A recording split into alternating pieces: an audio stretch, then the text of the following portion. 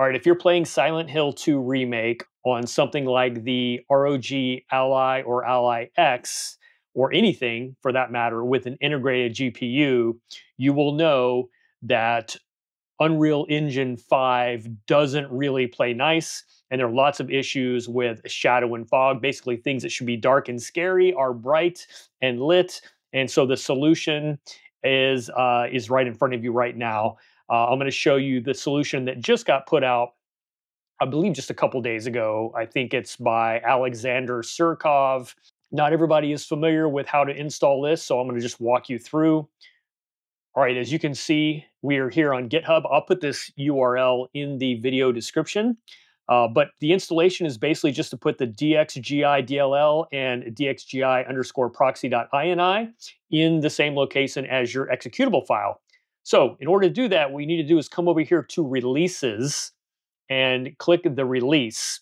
And that most current release, in that folder, there will be a zip file, the d3d12-proxy.zip.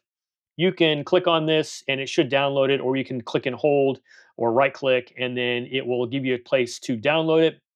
I just put it someplace where I can get to it in the future in case I have other Unreal Engine 5 games that I want to apply this to. But once you have it, go to where you downloaded it, and you can see here it is, the zip file, and you can just extract it all from here. You can double click it in Windows to take a look at it. You can see the two files you need. The location you're going to extract that to is wherever your executable file is. So you can see I have mine on an SD card, Silent Hill 2, SH Proto, binaries, Win64, and that is the folder we want to drop these two files in. Again, that is Steam Library, Steam Apps, Common, Silent Hill 2, SH Proto, binaries, Win64. And then you can see I've already done this, so I don't really need to do this, but it's going to drop them in there. And then you can see here in that folder, we have dxgi.dll and dxgi_proxy.ini. Now, that's all you have to do. You can literally just go in, reopen Silent Hill 2, and it will run nicely. If you had ray tracing enabled as a temporary fix, which basically destroys your FPS, you can turn off ray tracing now, and it will behave as expected.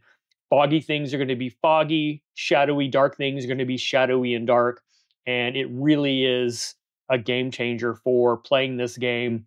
You're getting now the same type of gameplay you would get off of a console.